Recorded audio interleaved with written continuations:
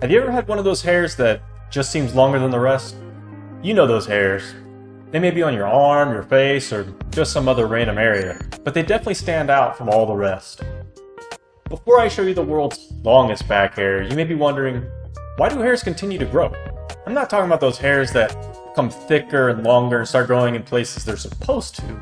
Those would be like the eyebrows or the ear hairs, the real wiry generational hairs that once you get old, they become the antennas of your face. I'm talking about the fine hairs that grow on your body and continue to grow long despite becoming thick and wiry. After looking on the internet and consulting the entirety of the human race, we've come to the conclusion that when cells replicate, there can be replication errors known as transcription errors.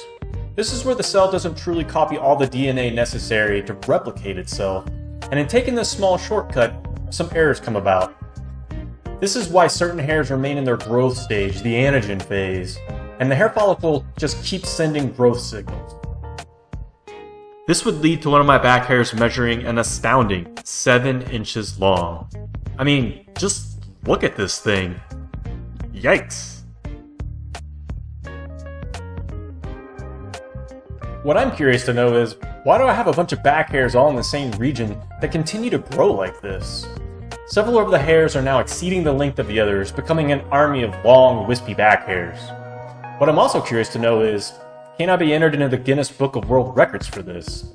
Because apparently this woman has done so with the world's longest arm hair.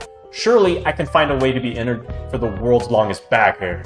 Tell me, what do you think in the comments? Is this a world record? Do we get Guinness involved? Is this the weirdest thing you've seen on the internet today?